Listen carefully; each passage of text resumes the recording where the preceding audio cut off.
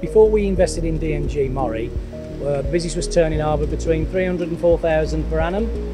Once we installed the machines that we've now got, it pushed the turnover up to 700, 750,000.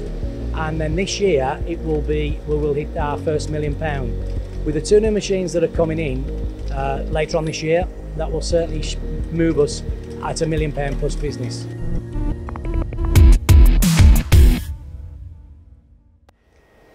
We're here at Matford Manufacturing in Walsall, and this company has about 8 people working here. So a fairly small company. However, they have made some serious investments in some DMG Murrays. So Andy, you've got 3 DMG Murray machines, but you've also ordered 2 more, haven't you? That's correct, yes. So why did you go for DMG Murrays?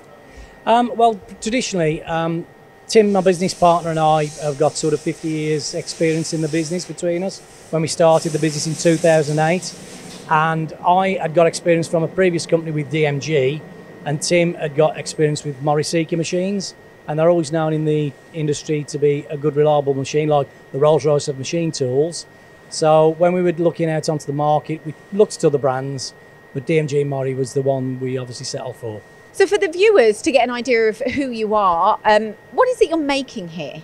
We're subcontract machinists making pins, shafts, bushes, in all sorts of materials, from your conventional mild steels, alloys and non-ferrous. Make a lot of brass and copper parts, as well as aluminium. You know, we volume-wise, we can do anything from sort of 50 offs up to 1,000 batches, 2,000 ones. And it's high precision as well. So what's quite important to you is the amount of operations and parts coming off in one, isn't it? Yes, it is, yeah. So what did the DMG Murrays do? Because you had a traditional way of making parts, and then these came along and transformed the business. Yeah. We had parts which take in 3 and 4 operations, but with the DMG Murrays, we're able to get the parts off in one. Case in point with one that we're standing by now. Yep. That used to take 4 operations, and now it comes off the machine in one. So that's given us a big advantage to winning business back that we traditionally had lost.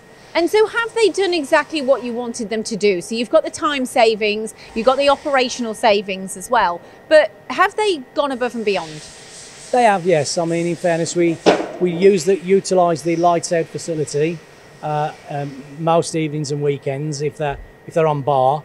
Obviously, if they're on chucking, you can't do that. But no. For the bar feed work, it has proved quite an asset to us as a business, and being able to be competitive in the marketplace. And the models, why did you go for? Because you've gone for the NLX 2500 on all 3 of these. That's right, yeah.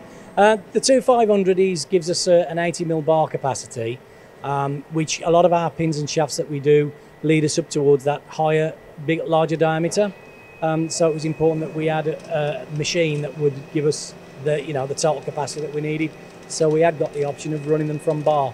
And what's going on with this machine? Because you got a tail stock and you were thinking actually we're going to invest, get some more machines, but actually you weren't going to keep this, but now you are. Yeah, that's right, yeah. So what's the story here? Well, basically the first 2 machines we had were twin spindles, and when we came to deciding to have the 3rd machine, we thought, because the traditional shaft work that we didn't need to go to the expense of a sub spindle, so we opted for a slightly cheaper machine with a tail stock. As time has gone on, we regret that in some respects, because it gives us the flexibility has gone to put any one of our jobs on all 3 machines. So we have to sort of be selective on what parts can go on this particular machine. So now you want to keep this one? But yeah, that's what we're looking at now. We're looking to keep it because of the sort of shaft work that we do.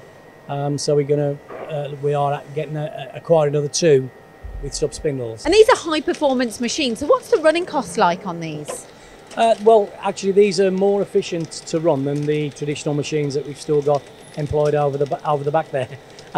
In the fact that they use less electricity and obviously give us a better return than we get on the more traditional machines. And the servicing side of things? Servicing side, although initially we had a stumbling block because traditionally DMG Murray are very expensive on servicing, we actually negotiated a 2-year contract where every 12 months they come out, service the machines for us, and we find that to be very efficient and obviously advantageous, because at the end of the day they're the experts. And what does that do for you as a company of this size as well? Well, we know what bills are coming from a service point of view each year, so that enables us to budget for that sort of cost each year. And of course, you know, that you've got to have a partnership with DMG Mori here. What's your relationship like with them? Oh, we've got a very good relationship with DMG Mori. Obviously, with such a large investment, a small company, Tim and I, it was essential to us that we had a good relationship with, who's providing us with the machine tools. And over the years, we've had a few hurdles to get across, but certainly with the help of DMG Mori, they've been very supportive to us and helped us along the way.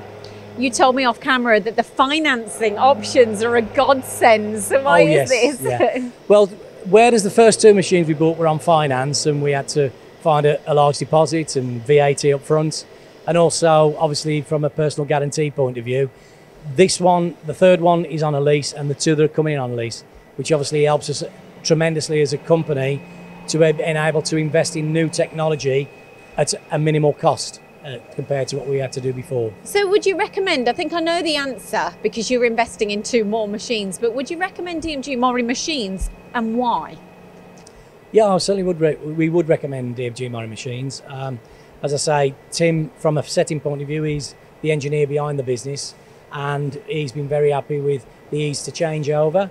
And also, you know, they are a reliable machine and give us basically what we need as regards a return for the business.